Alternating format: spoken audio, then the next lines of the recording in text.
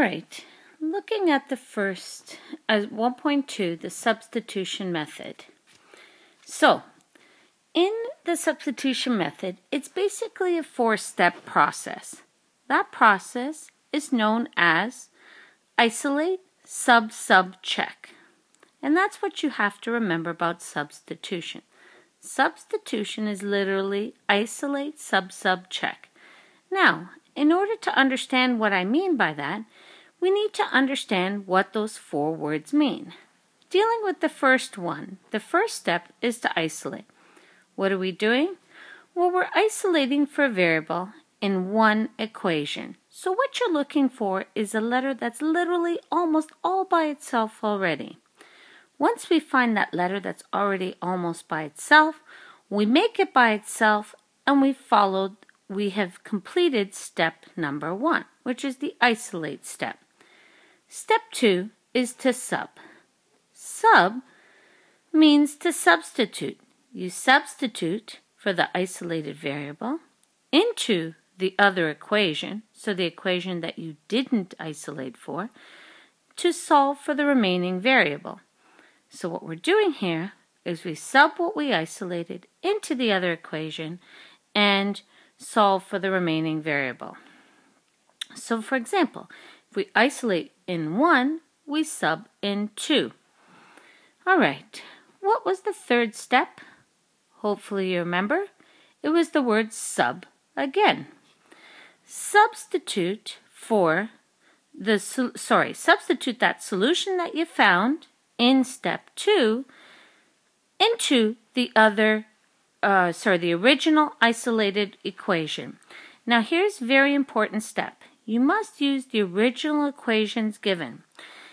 If you, for example, make an error in the isolation step and you substitute it back in the isolation step, what happens is that your answer will be wrong and you've now proceeded to substitute your wrong answer into the wrong equation, which was wrong to begin with, and then you end up having a wrong answer.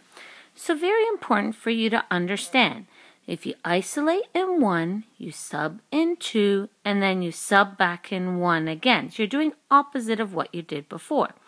We'll see examples of this throughout this particular video. Question number 4, or step number 4, is to check.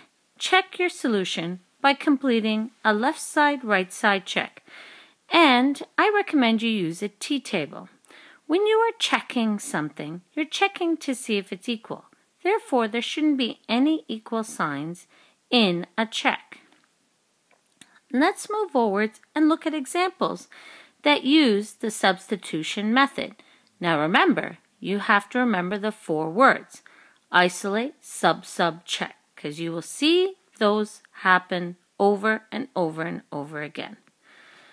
Alright, example number 1. You're asked to find the coordinates of the point of intersection of the 2 lines, y equals -x plus 8 and x minus y equals 4. Okay, first step, rewrite the equations. Here they are. Call the first one 1, so put an ellipsis, which is 3 dots, as you see here, the 3 dots, 1, and then you do the same for the second one and call that one 2. So this first one is equation number 1, the second one is equation number 2. Draw your line, and now what we're going to do is follow the steps. What was the first step in the substitution method? Hopefully you're thinking isolate. We want to isolate for a variable. Now some of you are thinking, oh, let's go isolate in this equation. But wait, folks. Look here. See this equation? It already has the variable isolated. Why would you want to isolate again when it's already done for you? So you still write the isolate step, but you isolate for y in 1. We isolate for y in 1, and that's exactly what we did. In fact, it was already done for us. That's the beauty of that. Next, so we've completed the isolate step. Next, sub. Sub in 2. You're going to substitute that equation into 2. So every time you see a y, you're going to substitute negative x plus 8 instead. So let's do that. X minus, now y is negative x plus 8.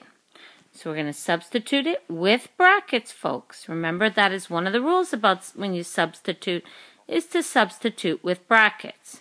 So you have x minus, in brackets, negative x plus 8 equals 4. So what you're going to do now is expand and collect like terms. So we expanded this out. Now how come it's this? Let's look. Minus minus x means plus x, and then minus plus 8 means minus 8. Be very careful that you remember that the sign in front gets distributed into the entire bracket. All right, we're going to collect like terms. We get x plus x, which is 2x, and we're going to move this minus 8 over to the other side. It becomes plus 8, so 4 plus 8 is 12. And finally, our final answer is x equals 6. So we have now solved for one of the letters. Are we done? Of course not. We haven't finished the 4-step process. So, isolate in 1, sub in 2. What's the next step? Hopefully you're thinking sub in 1. So you're going to sub in 1. And we're going to substitute x equals 6 into the equation number 1. And you get y equals a negative sign. And we're going to substitute the 6 for the x with brackets, folks, plus 8.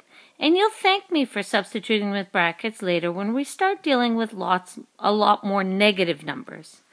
And then we have y equals negative 6 plus 8, which is y equals 2. All right, isolate, sub, and finally we need to check. Check the answer 6, 2 in equation number, hopefully you're thinking, 2. We always do opposite to what we did last. So we did isolate in 1, sub in 2, sub in 1, check in 2. Now some teachers would say you have to check all.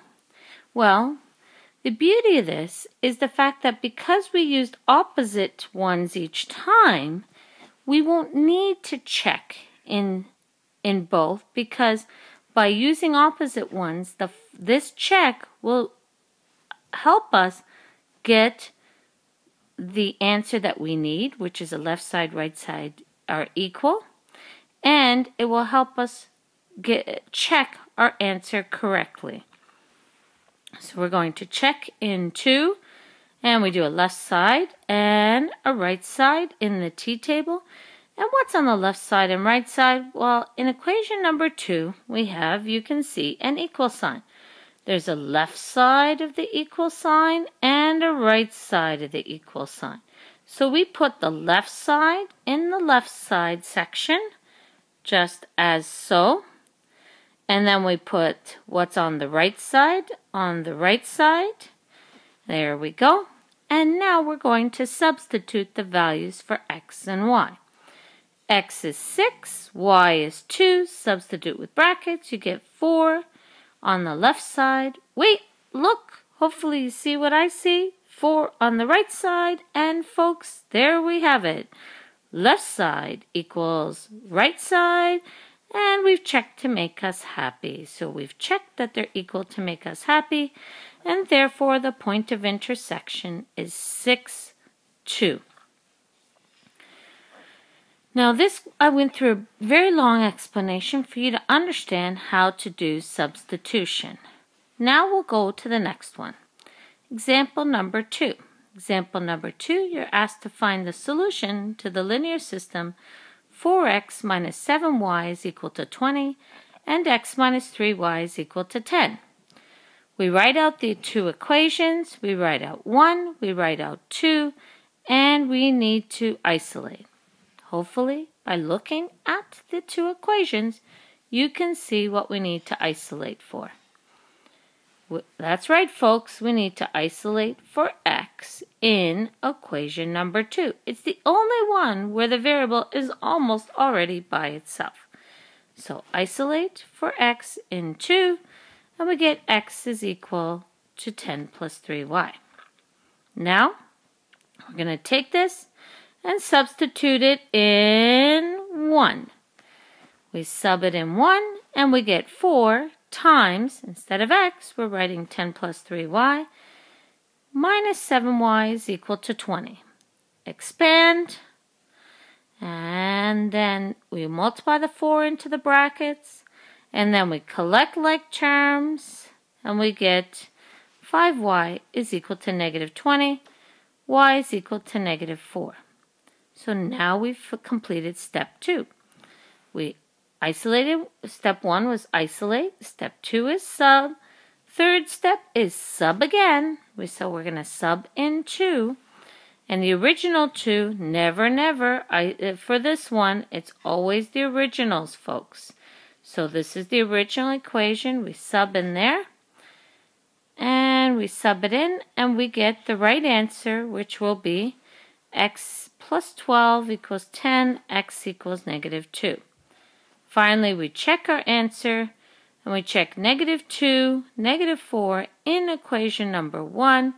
And what do we get? Well, let's do a left side, right side. Left side is 4x minus 7y. 20 is the right side. Lo and behold, folks, we get left side equals right side, and we've checked to make us happy. The solution is negative 2, 4 as our final solution. Alright, I'm going to stop the video here, and we're going to move on to the other video and then to the next video so that we have plenty of time to finish off the rest of the questions. See you on the other side, folks.